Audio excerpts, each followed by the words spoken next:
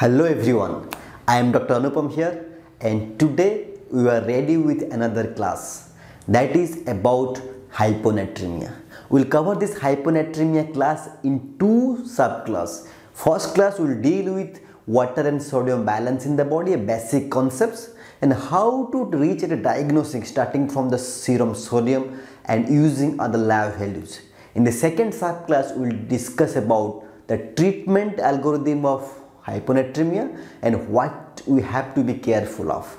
So let us go straight into it. So in the body, there are two mechanisms by which water balance is maintained. The first is when there is hypovolemia,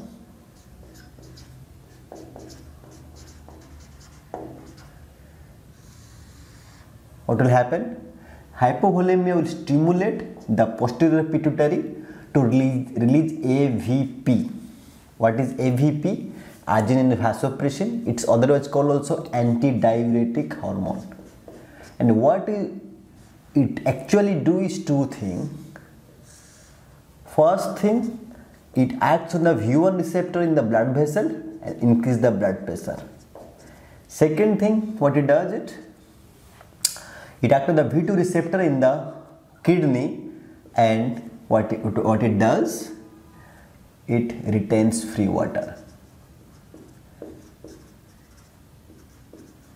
So it is body's protective mechanism. When you are dealing with a low blood pressure, the body will try to maintain the blood pressure by constricting the blood vessels, at the same time absorbing the water from the collecting tubule of the kidney, right?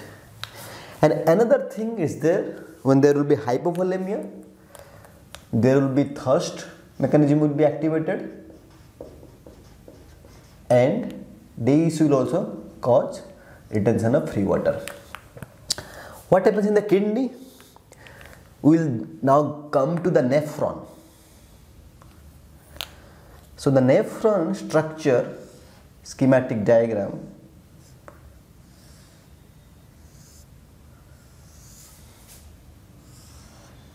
This diagram you have to remember for most of our discussion today.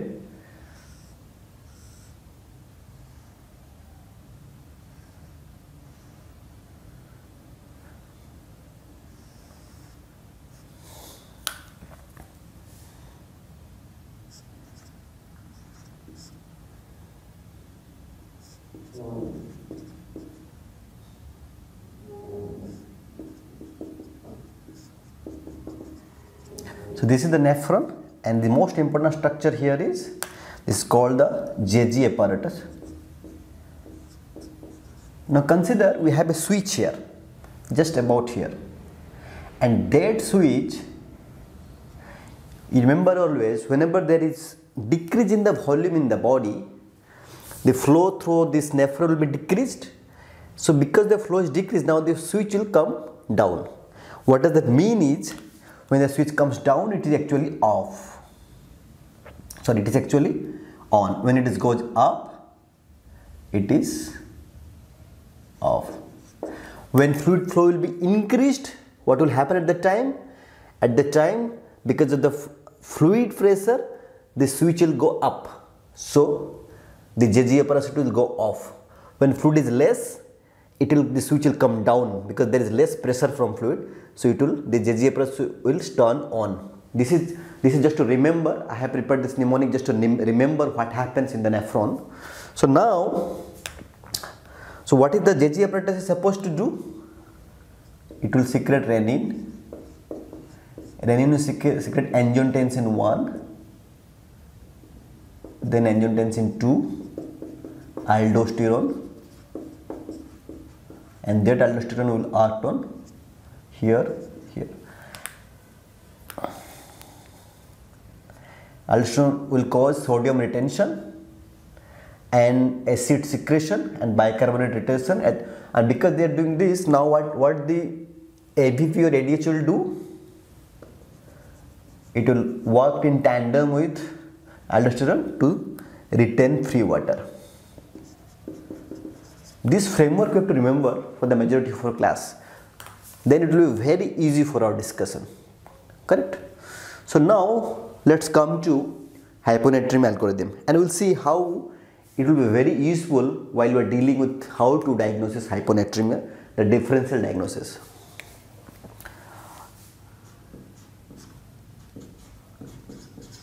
Hyponatremia. That will be by definition less than 135 milliequivalent per liter. Correct. Now, whenever there is a hyponatremia, we have to understand another concept that is called the osmolarity concept. Right. So I'll just write it here. What is the formula of serum osmolality? Osmolarity. Will its short form, it is called serum osms. Right. The formula is 2 into sodium plus glucose by 18 plus urea by 2.8. How to remember? 2 from sodium, 8 from glucose, 2 by 8. So this is the formula for serum osmolality. This value is around 285 to 295 milliosm. So now you can see sodium is multiplied by 2 and glucose is divided, urea is divided. So the majority of the osmolarity of the plasma or the serum is decided by the sodium. So whenever sodium will decrease, or so whenever there is a hyponatremia, there has to be hypoosmolar, because sodium is the major contributor to the osmolality. So whenever it is decreased, serum osmolality should also decrease, right? So next step will be check serum osmolality, right? Not by this formula. You have to calculate in the lab, correct? Now, if the lab osmolality is low, what does that mean is we have a true hyponatremia.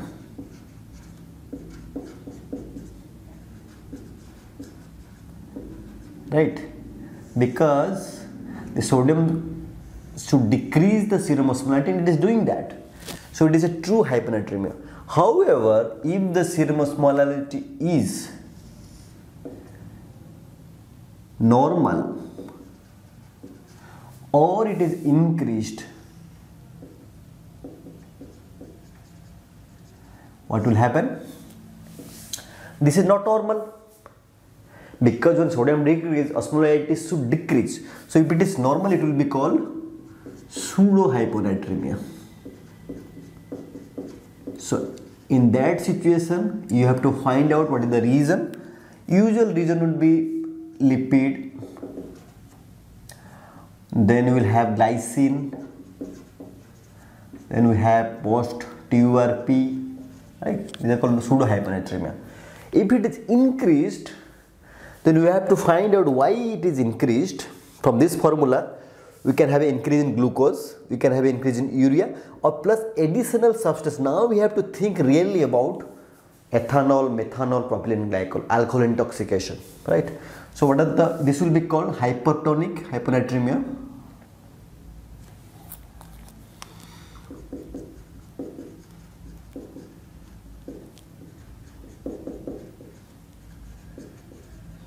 What would be the reason? As I told you, now we have to really be concerned about ethanol, methanol, propylene glycol. These toxicities can happen. Or we can have urine, we can have DKA with very high blood sugar, or honk. Right? These things you can have. This is called hypertonic hyponatremia. So these things have a different treatment altogether. So hyponatremia in the setting of isosmolar or hyperosmolar hyponatremia, the discussion ends here only. You have this treatment goes further. But if it is if the serum osmolality is low, then this is true hyponatremia. Then from here on, we can go as the algorithm suggests. The next step will be assess volume status. And this is a very gray zone. Assess volume status is a very gray zone. It depends upon how the clinician approaches the patient. So how to assess volume status?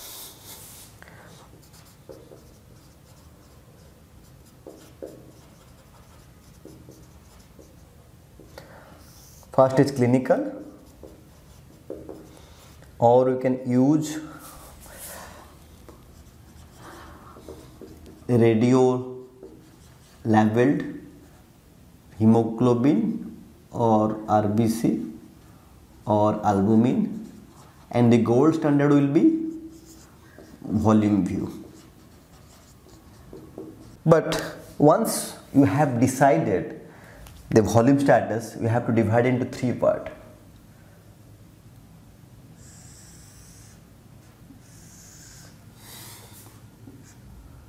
First is called hypervolemic,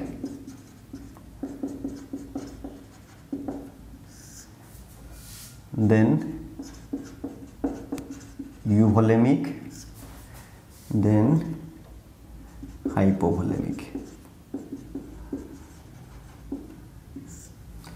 Hypervolemic is quite obvious. If you see the patient, take history and physical examination, you will find out the patient is drowning on its own body fluid, patient is having edema, ascites, pleural effusion, swollen face, everything. So it is very obvious. The hypervolemic, to diagnose hypervolemic is very obvious. The problem comes when to differentiate between the euvolemia and hypovolemia. There we can apply this method of clinical and history and physical examination, or we can use advanced method like radio labeled RBC or albumin, or we can use the volume view to find out whether the patient is hypovolemic or euvolemic. Correct? So hypervolemia, the differential is very straightforward. We have ADHF, we have nephrosis, we have GI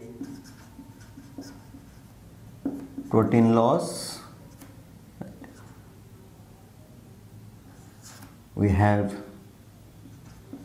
hypoalbuminemia, right? Now when it comes to euvolemia and hypovolemia, how to differentiate? Here we have to practice another two sets of investigation, and that will be urine osmosis, urine osmolality, and urine spot sodium. Correct. So now come to hypovolemia. So what will happen in hypovolemia? Let us come to this picture. When there will be hypovolemia, there will be secretion of arginine vasopressin or AVP or ADH hormone in the posterior pituitary, and that will act on the V2 receptor, retain free water in the body. At the same time, because of hypovolemia, the flow will be decreased here, and when the flow is decreased, the JG apparatus is turned on. When it is turned on, renin is turned on, angiotensin is turned on, aldosterone is turned on. Now what it will do is, it will absorb sodium into the bloodstream along with water by the AVP. It will be absorbed in the collecting tubule. So what comes out will be a urine which will be very concentrated, because all the water are being reabsorbed. It's a protective mechanism. Because there is hypovolemia, the urine will be concentrated. Urine osm will be greater than the serum osms, but urine sodium will be less than 20, because sodium is reabsorbed avidly to retain water. So this is in hypovolemia. So in hypovolemia, what we will find is,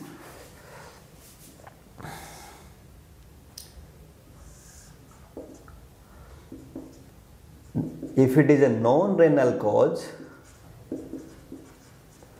that means we have diarrhea, dehydration, hemorrhage, vomiting. What will happen? We will have a urine osm which will be greater than the serum osm. We will have a concentrated urine. and the urine sodium will be typically less than 20. Correct? So if it is a renal cause of hypovolemia, and that will be cerebral salt wasting, diuretics, mineralocorticoid deficiency, right?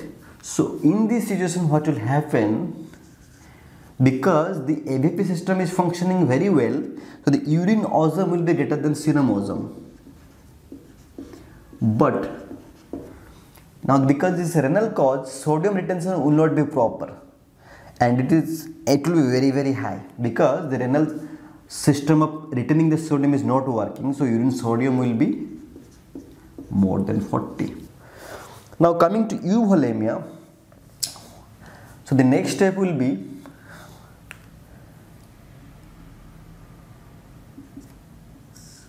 if patient is having primary polydipsia or beer potomania or tea and toast diet. In this situation what will happen? Because patient drinks a lot of water, the serum ozone here will be more than urine ozone. So the patient will have a dilute urine. This is the only case in the whole discussion the patient will have a dilute. Correct? So when the serum ozone is greater than urine ozones, then you will have to zero down to your diagnosis. It's a case of more solute and less solvent for the patient. Patient is taking more solvent but less solute. So that is producing a water overload in the body, and that is producing a hyponatremia. Because there is water overload, the body is trying to get rid of those water. So the serum osmolality actually will be higher than the urine osmolality. Correct? Urine will be dilute. And the second thing is siadh. What happens in siadh? In siadh, everything is functioning well in these two picture, except for that the AVP is released without any stimulus. There is no hypovolemia in the body, but the AVP is released from some other source, and it's causing the retention of free water, and that is causing hyponatremia. Sodium is being retained as it should be in euvolemic state by aldosterone. So what will happen? Because water is getting reabsorbed, the urine will be concentrated, so urine osmolality will be high. So what is the differential diagnosis for siadh? It will be small cell Ca of lung, and there are plethora of medications, and there are many causes. So whenever you diagnose siadh, it's not the final diagnosis. You have got siadh, now you have to find out why there is siadh. And what will happen to the parameters? As we have discussed, the urine will be concentrated. So urine ozone will be more than serum ozones. What will happen to urine sodium? It will be more than 20. Why? Because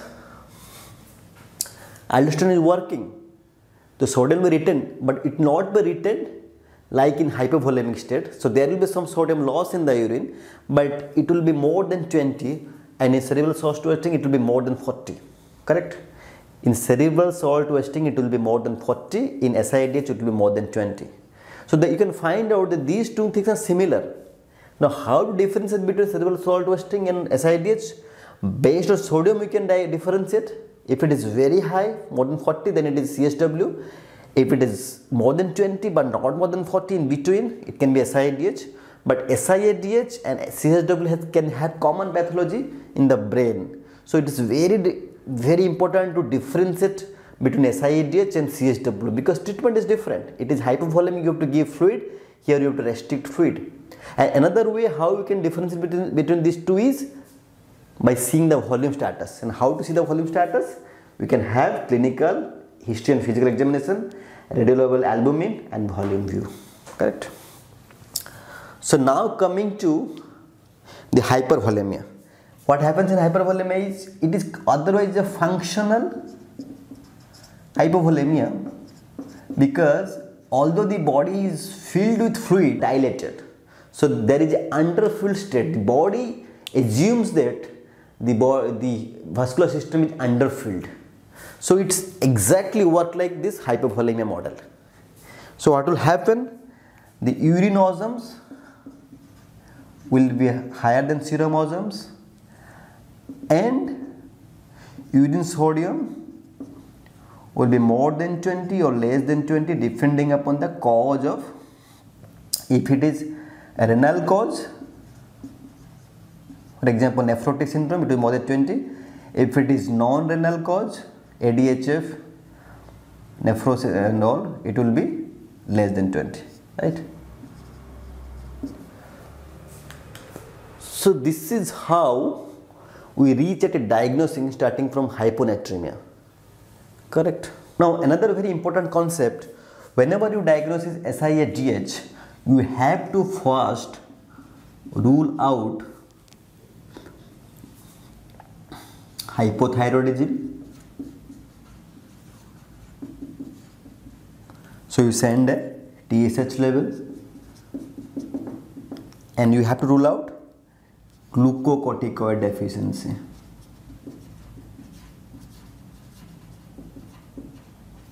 So you have to send a cortisol level. Correct. After only you have excluded these things are not there, then this is SIADH. And if patient is not diagnosed of any of the pathology, and you have checked the medication list and there is no culprit medication that can produce SIADH, the patient has to evaluate further by CT brain, chest X-ray and other things to rule out any occult malignancy in the patient, right? Now I have a 5-step approach to hyponatremia, and that will be further simplified for all of you. So let us discuss that.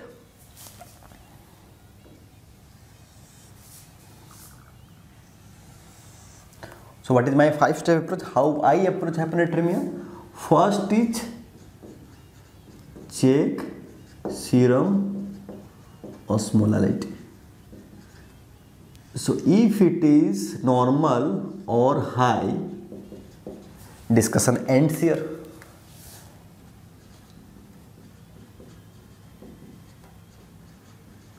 Because if it is normal or high, we have separate differential diagnosis, so it will not come under true hyponatremia. So if it is, the second step will be check the patient. Correct. If you have obvious overloaded patient, then this is the obvious diagnosis. This hyponatremia is due to hypervolemia. So if you can check the patient is overloaded, ascites, puffy face, there is pleural effusion, pedal edema, sacral edema. So then the patient is volume overloaded.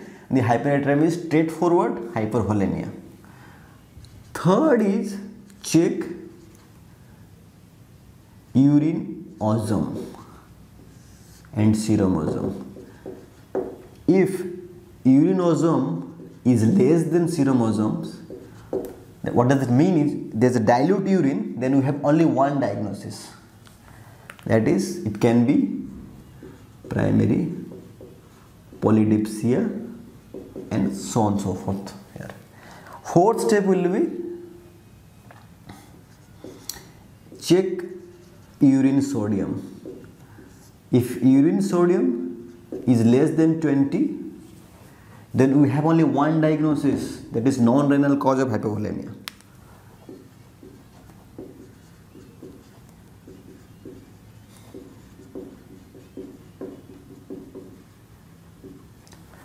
Number 5, if urine sodium is more than 20, it is at this time only we have to be very careful to differentiate between CSW versus SIADH.